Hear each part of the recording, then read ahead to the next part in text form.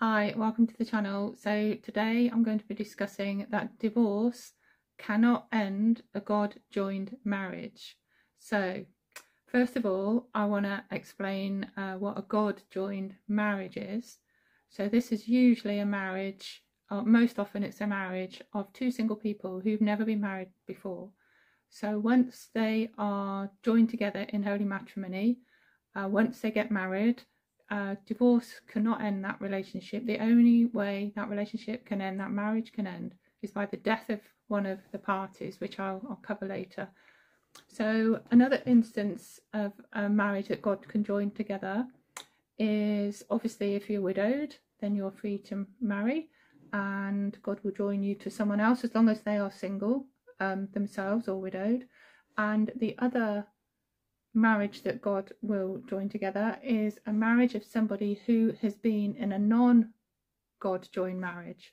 So therefore, if you're in a second or third, if you marry a divorced person, then they are still in a God joined marriage with their first spouse, if it was their first spouse. So if you marry them, you might be legally married, but God won't join you together because it's clear, and that's what I'm going to be talking about later, that the Bible is clear that remarriage is adultery. And so if you've married someone who's divorced, then in God's eyes they're still joined to that spouse that he joined them to when they married them. So if you leave that relationship and you get a legal divorce just to end it legally, you're free to marry because you've never been in a God-joined marriage. So they are the marriages that God will join together, and once he joins them together, and I'll cover the verses later, the Bible's clear that if you leave that marriage, that God-joined marriage, and try and marry someone else while your spouse is still alive, Jesus calls this adultery. So obviously, well, not obviously, but I've been researching this because I'm divorced, and when I got divorced, I didn't know that remarriage was adultery because I hadn't been taught that. Obviously, the state doesn't say that, and the laws that the state made don't support that remarriage is adultery, do they? They say it's fine to get remarried. But also the Church of England, which is an institutional church in England, that also allowed for divorce. And at the time I got divorced, I think you could only get remarried in a registry office, not a church, but it's still allowed for it. So at the time when I was getting divorced, or my first husband asked for the divorce, and I started to ask around about whether it was okay to be divorced or not. He didn't want to reconcile, I did. And I was at theological college at that time studying theology with many people who were training to be church leaders. So I asked around quite a few people whether I was okay for me divorced or not. I didn't want to be, but I thought, well, if my marriage is over, I need to just accept this, don't I? So as a Christian, I asked these people, and many people in leadership positions and training to be in leadership of the Church of England, and not one of them told me that I was in a lifelong covenant. They all said that although it is, it should be lifelong, the reality is, and I was told that it was more like a contract, and you can break a contract. And I was obviously told that you could divorce, for adultery, desertion, cruelty, or abandonment. And actually, I was a Christian. My first covenant husband wasn't a Christian. I became a Christian after we separated. So basically, he wouldn't reconcile. So they said that I'd been abandoned, basically. And so I could get divorced. I was very young. I'd just become a Christian. And so I, foolishly, I guess, listened to what they said. I hadn't got to that point where I studied the Bible in deep depth on my own. You were sort of encouraged to listen to the vicar, the church leader. And these days, we're all more encouraged to study the Bible for ourselves, but in those days we weren't. So I finished up divorced. And the rest is history. I've got a lot of videos on my channel if you want to find out exactly what happened to me and how I finished up to where I am today. But the reason I'm making this video is because I'm interested on how we finish up in England allowing for divorce for any reason. I don't think you even really have to have a reason anymore. So, well, I'm not going to go back to the beginning of time. I will do that, not the beginning of time, to the beginning of maybe, you know, when the Bible was written. I'm not going back that far now. I'm just going to go back a couple of hundred years, because the first law was 1857.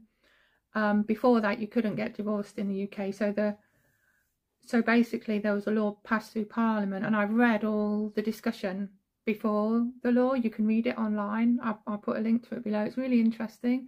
So many of the people in this discussion in Parliament, I guess they were MPs, they weren't necessarily religious, and they were really guarded and really concerned about what they were going to do. They knew that if they opened the doors to divorce, the floodgates would open, and some of them were really concerned. I think it's great that they were really worried about it. These days, you wouldn't get people really worried about it in Parliament, would you? That their concern is to make divorce easier, not harder. So in 1857, there was a law passed that you could divorce for desertion, adultery or cruelty. And women could divorce men. Before that, they hadn't been allowed to. But still, hardly anyone did divorce, because it just wasn't the thing to do. And also, it cost money and it was very difficult. So people they couldn't afford it, and the law had to go through Parliament. It wasn't like it is today, where somebody in local solicitor in your town would do it for you. So there weren't very many laws. Oh yeah, I also wanted to mention that it was Henry VIII, wasn't it, that started the Church of England. And why did he start the Church of England? Because he broke away from the Catholic Church, because they wouldn't let him divorce his covenant wife, Catherine of Aragon. There is some amazing books written about Catherine of Aragon and what she went through, and I'll leave some links below actually to a couple of the books I've read. She was his covenant wife, and you know what she went through, because he married like 5 other people after her, but she stayed faithful to him until the day she died. And she wrote to him, and she wrote down a lot of her feelings. Basically, she stood for her marriage till the day that she died, which is amazing. Good for her, hey? But basically, that's where the Church of England started, and the Church of England is our institutional church in England. And it was started because somebody wanted to divorce their wife. So anyway, back to basically coming up to modern day. So after 1857, there was a bill passed in the 1920s where legal aid was granted. So that was going to make it a lot easier, wasn't it, for people to divorce. There were huge social changes after World War I, particularly for the role of women, and so this led to women wanting to get divorced. So this was the bill that was passed in the 1920s. So there was then another bill in 1937, which opened up the grounds for divorce. Then in 1969, there was another bill went through Parliament which said that you could seek divorce on irretrievable breakdown. So before that, you had to have a reason. So yeah, so cruelty, adultery, desertion. 1969, you could just divorce on irretrievable breakdown. You had to wait, like, I think it was 3 years or something before you could divorce for that reason, but you could do that. So 1984, the time limit for waiting for a divorce was reduced from 3 years, that you had to be married, to 1 year. So after 1 year, then you could seek a divorce. So the most recent bill, actually not, there's been one in 2022, but there was one in 2002, and what really shocked me and really worried me was that this was actually not a law that went through Parliament. This is the law that the Church passed, that the Church of England passed, on the back of all these other laws that the state had passed, I guess. Right, so this law that the Church of England passed, basically, it was passed into canon law by the Church of England that those who'd been divorced were now able to remarry in the church. So the church shot itself in the foot, didn't it? It ceased to be God-honouring when it did that. It's one thing the state doing it, but the church doing it, when it's clear in the Bible that remarriage is adultery, that the church actually did this. So you then had church sanctified adultery. Because church leaders could say they didn't want to marry people, but that hardly ever happened. And also, anyone who was remarried that wanted to get married in the church had to go and have a chat with their church leader about why they wanted to get divorced before they would agree to you marrying. But from my experience, so as all of my friends, the people I know, people I've sort of grown up with, I don't know anyone, maybe one couple that's still together. Now everyone else is divorced and remarried once or twice, probably, maybe even 3 times. Some, I think, yeah, once or twice, or maybe 3 times. So this has all happened since these laws passed in 2002. I've asked people, you know, who've been remarried, what happens when you go and see the church leader, and I've been told that they ask them what the reason why their previous marriage broke up. But I would say in all the cases that the people who are wanting to get remarried will say that it wasn't their fault, or will say that it's irretrievable breakdown, or will blame the other person. I haven't known a church say no, that they won't remarry someone. Maybe that does happen, but in my experience of people I know, the church never says no. So the church is providing ceremonies for people to get remarried into a permanent state of adultery. What does that say now about the Church of England? I mean, look at Harry and Meghan. That was remarried adultery, and look how many millions watch that around the world, and yet God calls that union adultery. It's adulterous. If she is an adulteress, Meghan, it says. Hang on, let me just read the Bible verse. So this pertains to Meghan, obviously millions of other people, but because this was so, you know, it was on the TV, millions watch it around the world. I was horrified watching it. So Romans 7 verses 2 to 3. For the woman which has a husband is bound by the law to her husband as long as he lives. That's Meghan. She was married before. She has a covenant husband. But if the husband be dead, she is loosed from the law of her husband. So then, if while her husband lives, she marries another man, she shall be called an adulteress. But if her husband is dead, she is free from that law, so that she is no adulteress, though she be married to another man. How clear? That is just so clear, isn't it? So Meghan is an adulteress. That is an adulterous union. And from what I've seen, and I've seen many remarriages, most remarriages are unhealthy, even if they last. They're not built on a solid foundation because God hasn't joined them together, and they don't have the potential to glorify God because it's adultery. The third marriage, like Meghan and Harry, is adultery. They don't have, you know, marriage has an incredible potential to glorify God.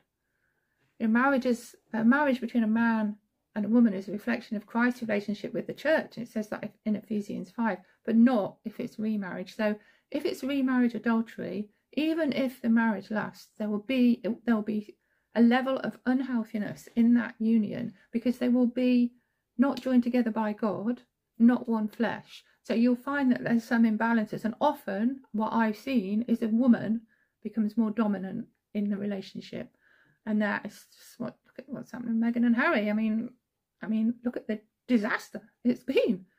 You know, their union. Look at the fallout for Harry's family, for the royal family, for England, for Meghan's family. Look at the fallout. And this is because I think part of the reason is because it's remarriage adultery. It is not joined by God. This is an adulterous union that needs to be broken. Anyway, I've made another video about this on the Meghan and Harry situation. So I'll put a link above. I think it's this side. So back to the bills in Parliament. So the most recent bill going through Parliament was in 2022, so last year. And basically you can get divorced, I think it's after 6 months, and you don't even have to have a reason. So there we go. So what starts off in 1857 by some very concerned men discussing the bill that's going to be put through Parliament to allow divorce, and they were very concerned of where this was going to end up, has ended up exactly where they thought it would, 150, 170 years later. So now I want to go through the Bible verses and show how remarriage is adultery, basically. That's what Jesus and Paul call remarriage. And if it's adultery, it's not even a marriage. So I want to read all the Bible verses, and you can see that there are no verses that in the New Testament that say that you can divorce and remarry. So I'm going to start with the most argued about verses. May as well get that out of the way to begin with. So these are from Matthew 19:9. That's the verse that's like most often disputed. So I'll read the whole passage. So Matthew 19, from 4 to 12.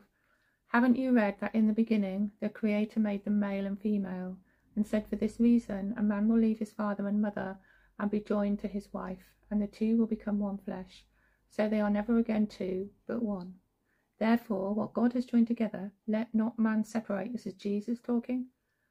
Why then did Moses command that a man give a wife a certificate of divorce and send her away? That's what he was being asked. Jesus replied, Moses permitted you, allowed you to divorce your wives because your hearts were hard, but it was not this way in the beginning. I tell you, so he's overruling what Moses did, isn't he? So he's taken us back to the beginning, he said, one man, one woman for life. He's overruling that Moses made some regulations for divorce in Deuteronomy 24 because people were doing it anyway. And Jesus is saying, that's what Moses did, but I tell you, and he's telling his listeners that he is taking everyone back to one man, one woman for life. But I tell you, anyone who divorces his wife, except for fornication, and marries another woman commits adultery. The disciples said to him, if this is a situation between a husband and a wife, it's better not to marry. So they knew that Jesus was saying, once you're in it for life. So the except for fornication exception is not except for adultery. That's a different word. That's markeia. Except for fornication is porneia. It's a different word. And porneia translates as sex before marriage. So what Jesus was saying here was that he was aware, because this Matthew was written to the Jews, he was aware that the Jews had a practice called the betrothal. So basically a man would be betrothed. It's like our engagement, but a lot more serious. He would be betrothed to his wife for a year before he actually married her. And in that year he would build a house for his wife, get everything ready, and then he would go and fetch her when everything was ready, and then they would actually get married. So if in that period she'd committed fornication, he could divorce her. So that's the only reason Jesus gives here for divorce. And he's not giving an allowance for adultery, because why would the disciples say, if this is the way it is between a man and a woman, it's better not to marry? They wouldn't say that, would they? They'd just think, oh, just go and commit adultery and then the marriage is over. No, they didn't. They knew that it was permanent. That's why they were so shocked. So, I mean, even in Matthew, you can see the evidence for this. Matthew 1:19, Joseph was going to divorce Mary. I mean, they were called husband and wife, you see, because they were betrothed, even though they hadn't been through the marriage ceremony or consummated the marriage. The Jewish, once you were betrothed, you called your spouse, you called your partner husband or wife. So that's why Jesus is saying here, when they're talking about husband or wife, it includes people who are betrothed. And the Jews who were listening would have known this. So Joseph was going to divorce Mary because he thought she committed fornication because she was pregnant. It's obvious, isn't it? And a bit later on, actually I have to put the verse below. I'm not sure who it was. It might have been the Pharisees. They were discussing that Jesus was born of fornication. So again, they knew that, they thought he was conceived of fornication. So I'll have to put that verse below because I can't exactly remember where it is. But I know that that's what a group of people were saying about Jesus, that he was born of fornication. That's another piece of evidence. You don't need commentaries. You don't need to study it. You don't need to look things up on the internet or buy books. It's there in the Bible in black and white. You know, fornication was being unfaithful in the betrothal period. Because the man had paid money, he paid a dowry for the woman. He expected a virgin on his wedding night. So if she wasn't, and she committed fornication, then he could divorce her. So anyway, the other verses in Matthew 19:9, so that we can see that there, in those verses, there's no reason for divorce. There's no allowance for divorce. So again, we go to Mark 10, verses 11 and 12. Anyone who divorces his wife and marries another commits adultery against her. And if she divorces her husband and marries another, she commits adultery. Luke 16:18, whoever divorces his wife and marries another commits adultery. And whoever marries a divorced woman commits adultery. Yeah, and I also looked at what the word adultery, obviously, is markeia, and what tense it was in. And it's the continuous sense. So basically, you don't just commit adultery on the first night. I've heard people say that to me even before I knew about marriage permanence, that the adultery would just be the first night and then you'd be forgiven. No, this is continuous while you're in the relationship. Romans 7, verses 2 to 3. A married woman is bound by the law to her husband while he lives, but if her husband dies, she is released from the law of marriage. Accordingly, she will be called an adulteress if she lives with another man while her husband is alive. So 1 Corinthians 7:11, to the married I give this command, not I but the Lord, a wife must not separate from her husband, but if she does, she must remain single or be reconciled to her husband. So basically, and a husband must not divorce his wife. If you separate, you need to remain on your own. So you're like, that's my position. I'm like living as a single person. My covenant husband is remarried. So I'm living as a single person, but I'm still one flesh. That, you know, Jesus said, never again twain. They become one flesh and never again twain. So I'm never going to be one again, single again. I'm never going to be two separate. Me and my covenant husband are never going to be two separate people. It says never again twain, but one flesh. God joins you into one flesh when you get married. Obviously, if you're in one of those eligible groups to get married, which I spoke about at the beginning, he joins you into one flesh. Never again twain. Never again means until you die. And all these verses that I've just read from Jesus and from Paul back that up. So even though I'm legally divorced, so obviously I've been looking into this because I'm divorced, so even though I'm legally divorced in the eyes of God, I'm never again twain. I'm still one flesh with my husband, my first husband. So I was married in between. I married a second time, but God will not take that into account.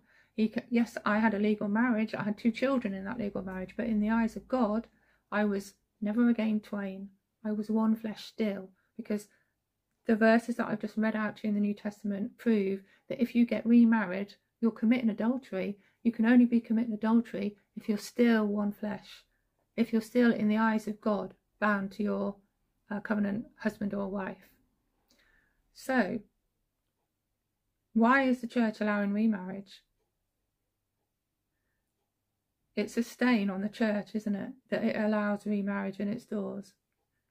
And this is why I'm divorced. Part of the reason is because these laws, the state were passing laws and the church caught up and started passing laws itself. If the church had stood firm on marriage being permanent, I think that would have affected me as a Christian. I think I'd have known that.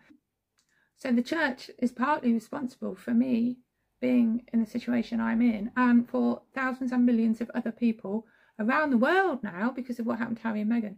I mean, Harry and Meghan's relationship cannot last because it's a stain on the Church of England that they even married them. And this is what's going to happen as we go further forward.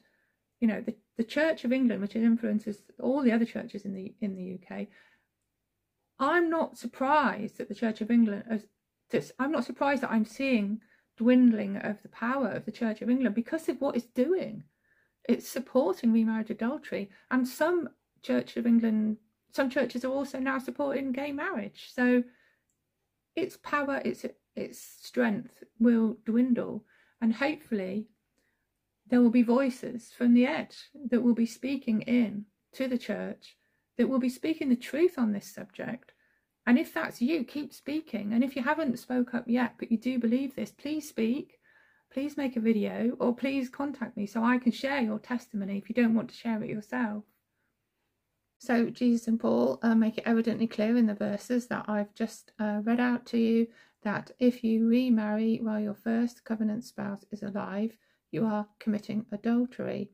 So this shows that divorce cannot end a God-joined marriage. You might be legally divorced, but you're not divorced in the eyes of God, because Jesus clearly said, never again twain, and all these verses that show that remarriage is adultery prove that that first marriage must still stand in God's eyes, otherwise it would not be adultery. Something else I've discovered after studying these verses now for over 10 years is that in the New Testament there aren't any grounds for divorce from a God-joined marriage. Separation is mentioned, and there may be a time that people do need to separate, but there are no grounds for divorce. The only permission for divorce in the New Testament is to divorce from a betrothal because your wife has committed fornication in that period, which was a Jewish practice in the days of Jesus, but it's that practice doesn't happen anymore, so that is obsolete now. That allowance of fornication is obsolete. It doesn't apply to us in our culture today. It doesn't apply. But once the marriage once they'd had the marriage ceremony and consummated it, there was no going back. They were married, and if either of them was unfaithful, they would be committing adultery then, wouldn't they? Not fornication. So yeah, thanks for watching. I think I'll finish there. I'm happy to answer any questions or have a discussion. Please leave comments in the box below if you want to.